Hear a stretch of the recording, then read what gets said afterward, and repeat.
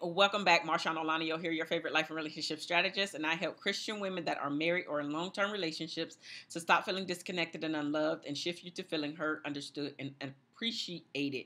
Now, you guys should already know my mission by now, but if you are finding me for the very first time, my mission is to decrease the divorce rate while simultaneously increasing the marriage rate, one coaching conversation at a time. Now, if that sounds like something that you need improvement on or help with in your relationship, then definitely look down below. Click the link to sign up for your free 30-minute coaching conversation so I can help you get from where you currently are to where you want to be over here with your relationship with you first and then your romantic relationship second. Now, with that being said, we're going to talk about how to change your relationship around.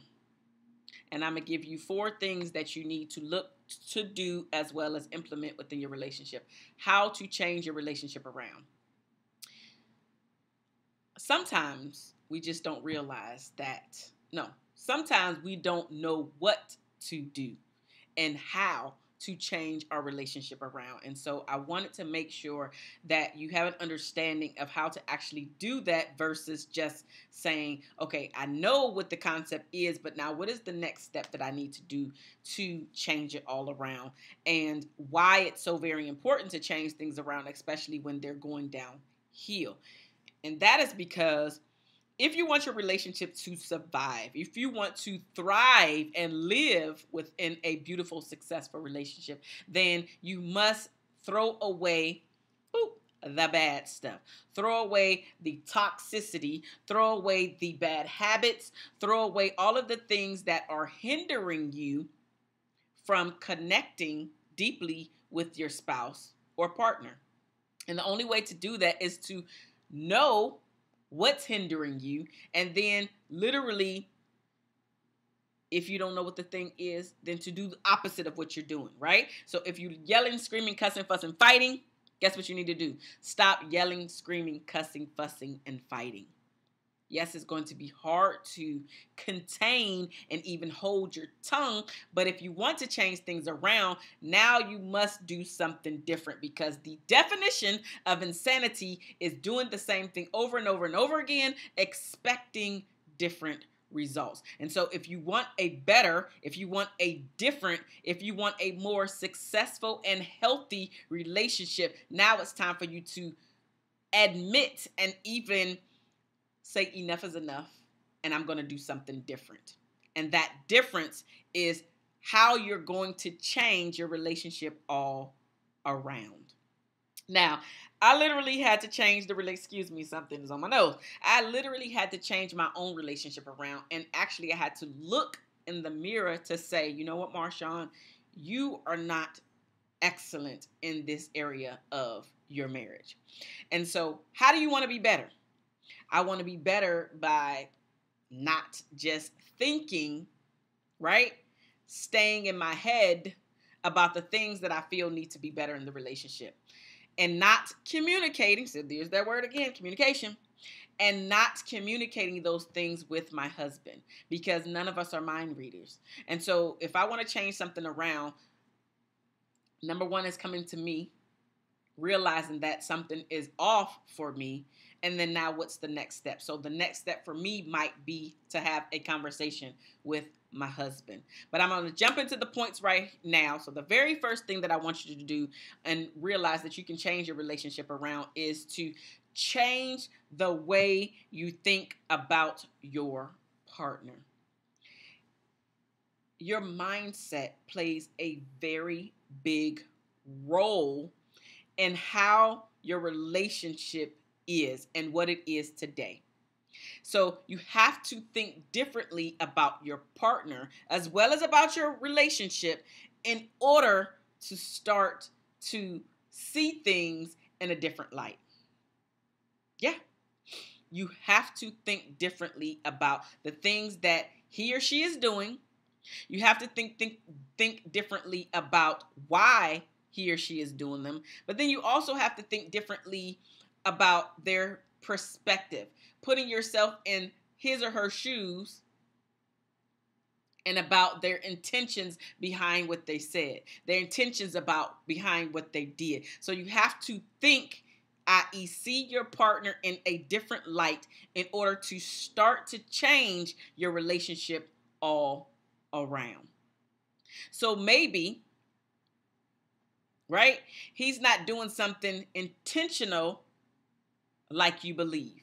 So in my own case, I remember when before I had a conversation with my husband, he likes to bite the spoon while he's eating, and it drives me crazy because now you hear the like he's scraping it across his teeth, and that drove me bananas.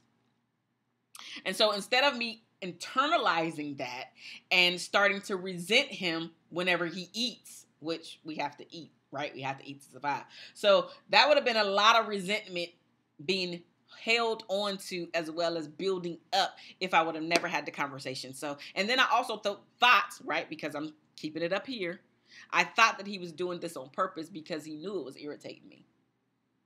Well, one day when I finally was like, okay, Marshaun, you need to practice what you preach.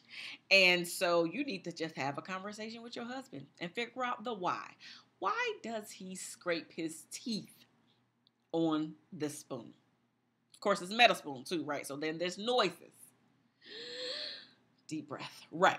So I literally had to put on my big girl panties and say, you know what, babe? Hey, I'm just non-judgmental, right? Curiosity. This is the key right here.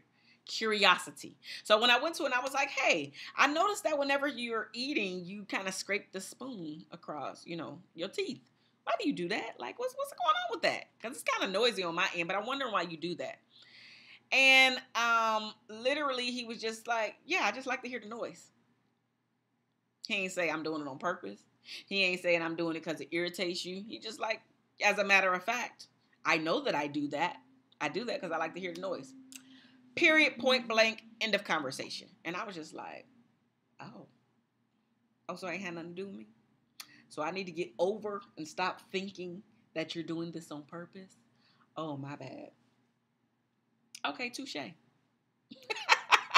Like literally simple as that. And the thing about changing your thinking around is that whenever you stay up in your head, you're literally destroying, in this case, your relationship, because you're never getting it out. And guess what? We always come up with stories that benefit us that usually have nothing to do with the why behind why your partner is doing said thing that is annoying the crap out of you. It usually has nothing to do with you. But we are so sensitive when it comes to our spouse or partner because they get to see us in this light that we always take things personally. We always think that he or she is doing something on purpose to annoy us, to frustrate us.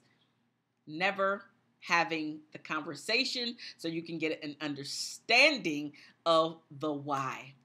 So you must think about your partner differently in order to change your relationship around. The second thing that you must do is to implement new habits. As I mentioned, insanity. You cannot do the same thing over and over again expecting different results. You're literally the definition of an insane person. You must say, okay,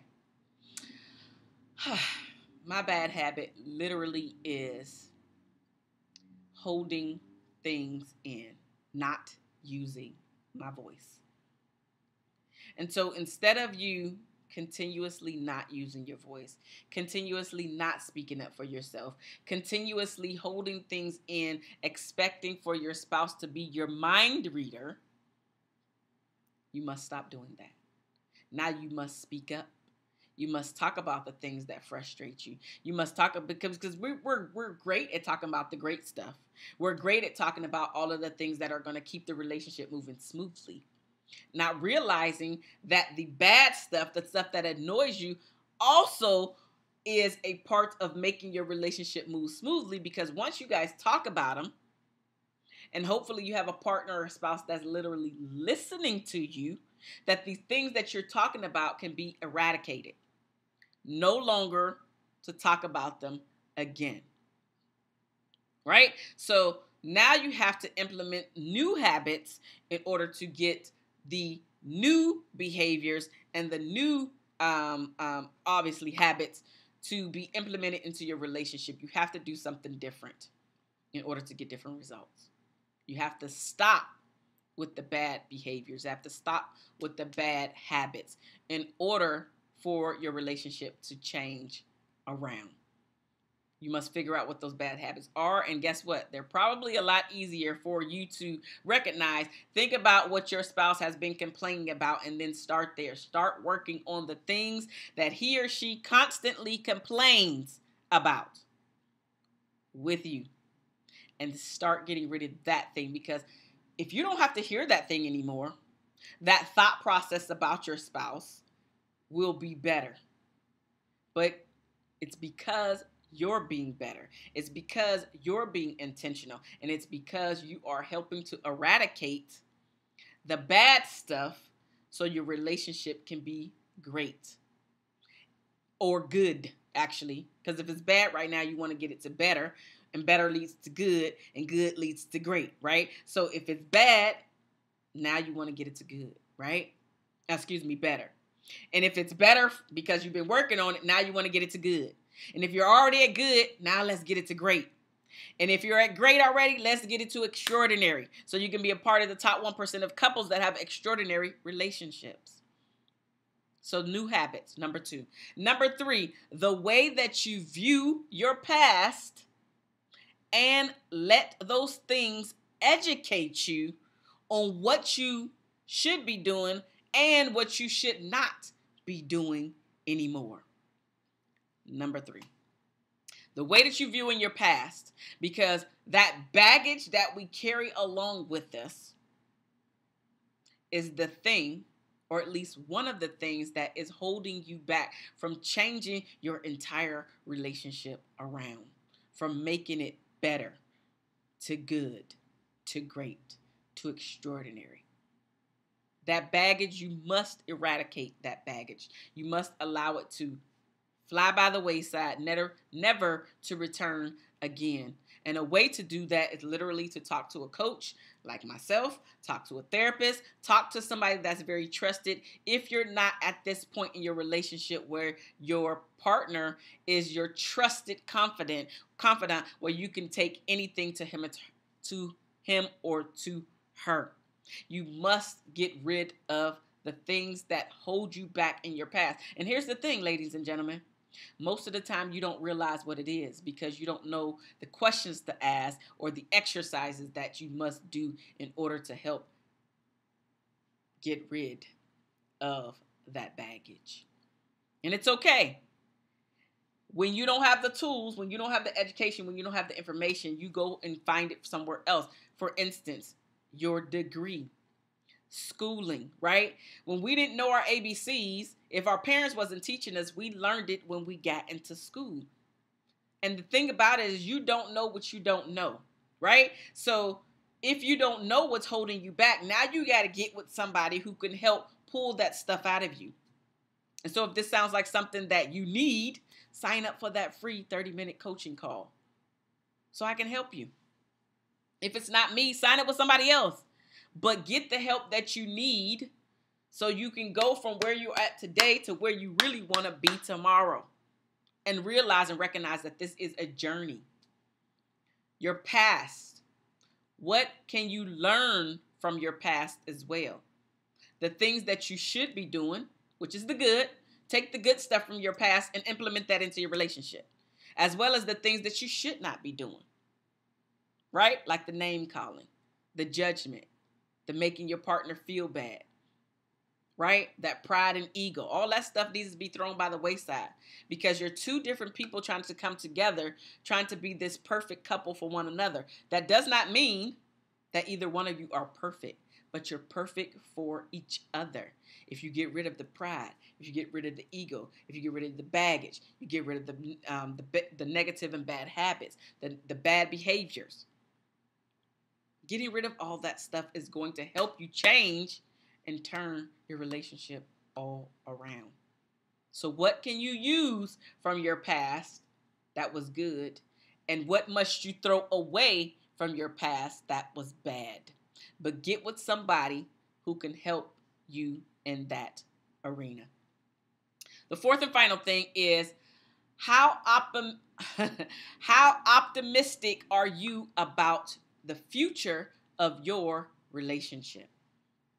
If you are a very pessimistic person, period, and it doesn't have to be about your relationship, just period. If you are a very pessimistic person, you are going to bring that into your relationship, and guess what? You're only going to focus on the negative, right? Remember, you got to change your thoughts about your spouse in order to change your relationship around. So if you're very pessimistic, you're going to always focus on the negative portions about your spouse. So you have to work on becoming a more optimistic person and the way the future of your relationship is going to turn out, because I hear a lot of clients actually come to me and they're wondering why the relationship broke up. But while we're taking a deeper dive into some of the things, their belief systems and their thoughts and the words that they say, people don't realize how much power it is in their words. And guess what? They've been telling themselves the entire time that this relationship will not last. This person is going to leave me. This person is going to cheat on me. This person doesn't even think that I'm good enough. This person, not realizing that the things that you focus on are the things that you bring into fruition, whether good or bad, happy or sad. So in this case, you've been focusing on the relationship not working out. Well, guess what? It didn't work out. But you had no idea that the power is in your tongue. And so you helped yourself win. What do I mean by that? So whenever you speak to yourself, whenever you speak out loud and you're saying all of these things, your brain is not looking at whether this is the right thing to do or the wrong thing to do. Your brain is helping you win because your brain wants to keep you safe. And there's research behind this, so it's not just me making this up. But what I am trying to bring into your viewpoint is your brain is helping you win. So if you're focusing on this relationship is not going to work out, guess what? Even though it's detrimental to you, maybe, depending on a lot of factors, your brain is helping you win. So the breakup happened in part because that's what you focused on. And you already knew that it was going to break up, and so your brain is helping you win by the breakup. And I know that sounds counterintuitive. Look up the research, right? Look it up. Your brain wants to keep you safe. It also wants you to win. It's not a matter of good, bad, happy, or sad. It's just, I'm going to focus on this. Okay, so your brain is helping you reach that end point, helping you reach that destination. In this case, a breakup. So the power is in your tongue. The power is in your belief system. The power is in your thoughts. And if you want to change your entire relationship around, you have to be conscious and aware of how you are showing up and the things that you are saying, the things that you are focusing on. Those bad behaviors need to change into new behaviors. Those bad habits need to change into new habits, right? So all of these things that we are focusing on, you have the power to change it all around and don't even realize it. Start looking at your partner in a positive light. Changing the old habits into new habits. Being more optimistic about the future of your relationship. And what did your past teach you? So those are the ways to change your relationship around. Again, I'm MarshaunO'Laniyan, your favorite life and relationship strategist, and I help Christian women that are married or in long-term relationships to stop feeling disconnected and unloved and shift you to feeling heard, understood, and appreciated. Because my mission here at MarshaunO is to decrease the divorce rate while simultaneously increasing the marriage rate, one coaching conversation at a time. If you need that coaching conversation, then look down below in the description box, click the link, sign up, and we will talk as soon as the date and time arrives. I love you guys, and there is nothing that you can do about it, and I will see you in the next video. Bye.